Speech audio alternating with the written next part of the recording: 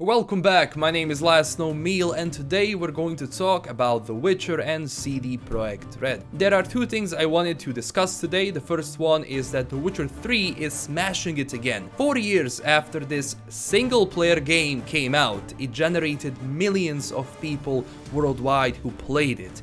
And now it's growing once again, mostly due to the release of Netflix The Witcher that is currently on everyone's radar.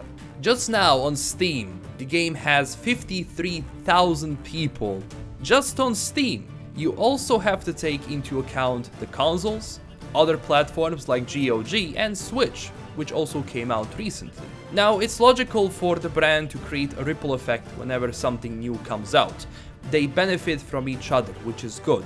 And CD Projekt Red is probably in the best position here, mostly because a lot of fans look up to them and they actually compare the show to the games, which is, I mean, you can't really do that. This is an adaptation and they are two different mediums. I know it's about the universe, I know it's about the world, but Netflix actually managed to do it really well in my opinion. But look, it took CD Projekt about 10 years to build the Witcher brand that we know today.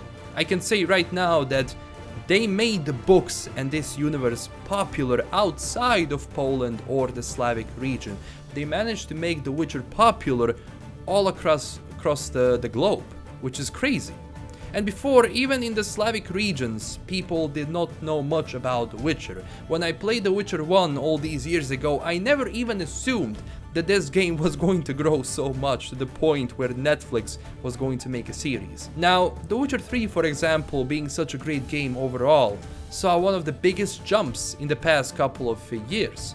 And also, the game at that time was on sale, which was a smart move if it was also to move forward with the series and also to, for Christmas and holidays, obviously the game is going to go down.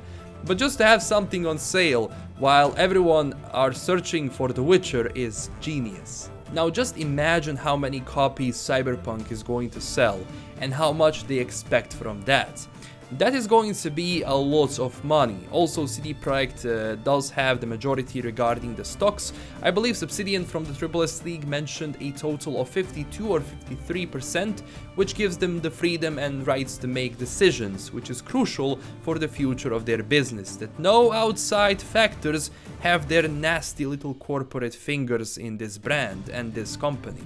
And because they are running this company so well, we recently got the news that CD Projekt leads the Stocks Europe 600 index in growth since 2009.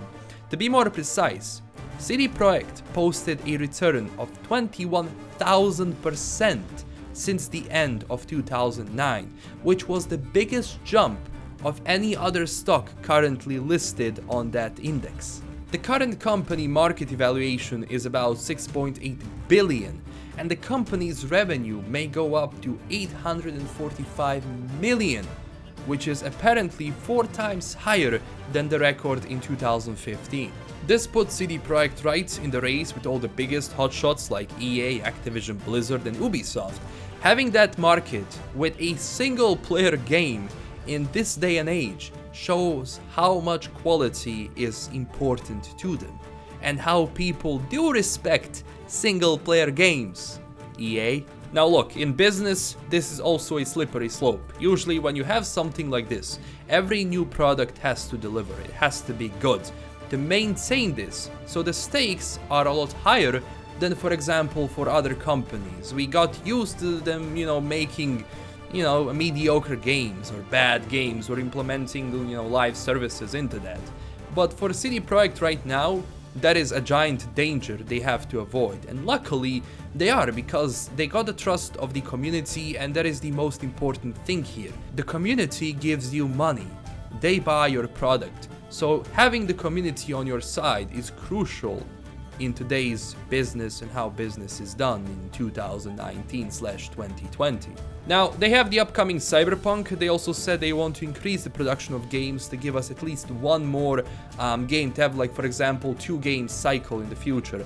And no, it doesn't mean that the quality is going to go down. It means the company is expanding, and more people means, more products. I'm honestly glad that this expansion is happening. I can't wait to see where this company is going to be in 10 years from now and what games we'll have until then.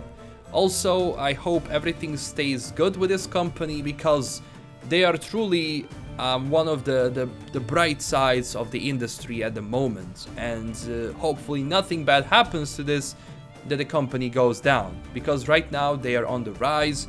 And if Cyberpunk 2077 comes out and, you know, delivers, which I know it is because they're really putting a lot of work into this, well, if it does, they can expect huge profits in the upcoming 4 to 5 year cycle. But hey, that is everything we have for today. Don't forget to smash that like and subscribe button and tell me down below, what do you think about this? What do you think about CD Projekt? What do you think about this expansion?